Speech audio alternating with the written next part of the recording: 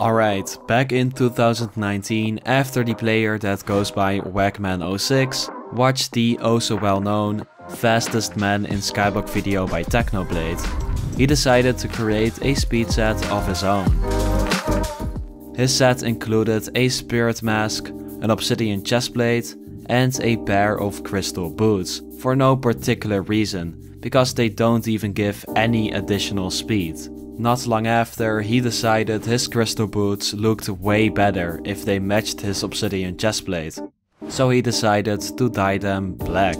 A few years later, as many of you probably already know, dyeing armor got removed from the game, and with the little amount of crystal armor dyed, he quickly got offers of billions of coins. But the thing that makes dyed armor like variant crystals so rare is because it reverts to its default color when worn in a complete set. Without realizing any of that, he bought the 3 missing pieces of crystal armor and the rest is history. The crystal boots turned back to their default white color and they became pretty much worthless.